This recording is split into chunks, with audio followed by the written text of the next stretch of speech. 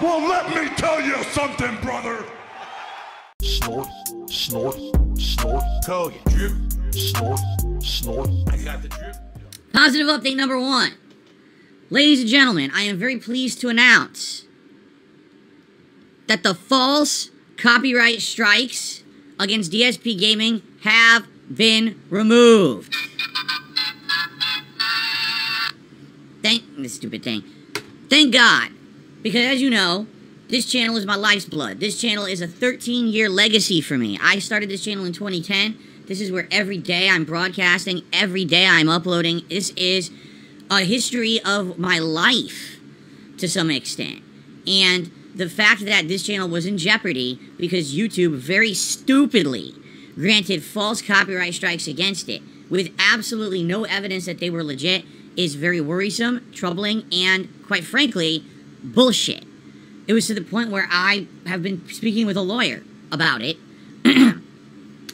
You know, and the lawyer was under the impression that if it didn't get cleared up, that we could do something about it. Alright? That's, speaking of legal counsel is kind of interesting. Because, even they admit, they're like, yeah, but when you look at a company that's as big as YouTube, they just don't want to do anything. They're too big and they feel like, unless they get slapped with something, legally, they just don't want to move. And even then they said, even if you get false strikes against your channel, you got to use the methods you can to get them cleared up first. And then if it doesn't get cleared up, then we can legally move against them and get them to have to fix it legally. But you have to get to the point where they won't clear it up themselves first. So even though we knew the copyright strikes against DSP Gaming were false, there was absolutely no legal evidence of anything. I wasn't using the songs in question I was being accused of using. The company supposedly hitting me with copyright strikes didn't even own the rights to the song that they were trying to claim. None of it made any sense. Because YouTube is stupid and falls for that dumb shit, I had to go through an over 2-week-long process of issuing counterclaims, sitting around, waiting for them to be reversed. And they are. So the good news is, the risk is gone for now, but the risk will never go away. Meaning, at any moment, YouTube can be stupid as shit and just grant false claims that are literally blatantly false. If you do 5 minutes of research, you can find out that a claim is false. But they don't do that. They don't care. They're too big, they're too lazy.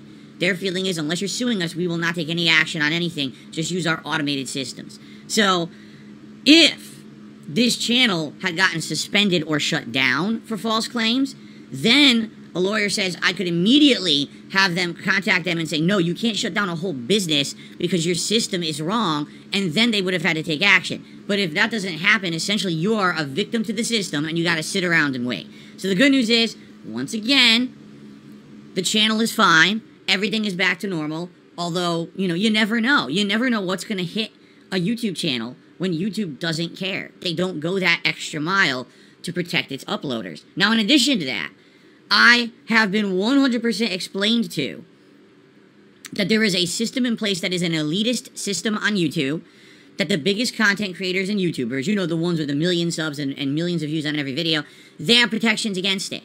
That their channels will absolutely never get hit with false copyright claims because they don't, basically YouTube sees them as an upper echelon. The upper crust of YouTube society. So that's why I don't understand why the big YouTubers don't get hit by this all the time. Why are little guys and not big ones? This is why. Because they are immune, which is absolutely bullshit. There should not be some elitist system within YouTube. Everyone should be treated equally across the board. It shouldn't be they get special treatment and everyone else gets screwed to be violated by the law. It's literally, it's illegal what's happening. But again, until people gather together and issue a class action lawsuit against YouTube for this gross misuse of DMCA law, this will continue.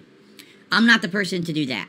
I don't have the time, the means, or the money to be, getting people to stand together and, try to get YouTube to stop with this stuff. I can't. I have no clout anymore. There was a time. You want to talk about 10 years ago? I had clout on YouTube. I was one of the biggest YouTube gamers. And then over the last 10 years, people decided it was funny to destroy me with their fucking bullshit memes and to slander me and to turn me into a joke. So now I have literally no power. There was a time when I used to be able to make a video that would go viral and we get hundreds of thousands of views and alert people to an issue. Now no one watches my content because of these scumbags. And YouTube allowed that. So, I'm sorry guys, my hands are tied. I really wish that I could help with issues like this. And back in the day, I probably would have tried to rally the troops, per se. But I can't do anything about that anymore. Alright? I'm appreciative of those of you who do still check me out and do still watch my content despite all the nonsense out there. But, you know, those days of me being able to get any kind of movement going are long gone. I would 100% love to be involved in spearheading a movement to get YouTube to fix their broken copyright system, but I'm just not the guy to do it. I'm just a little guy, and I think you guys know that, right? Okay. Drip go. I got the drip go. I got the drip go. I got the drip go. I got the drip go. I got the drip go. I got the drip go. It's like a faucet that's dripping. You can't make it stop. So what do you want me to do? Have a mute button that every second I'm tapping the mute button just in case I'm gonna have to clear? Like, this is what I mean, these dumb kids. This is what it is, it's dumb kids.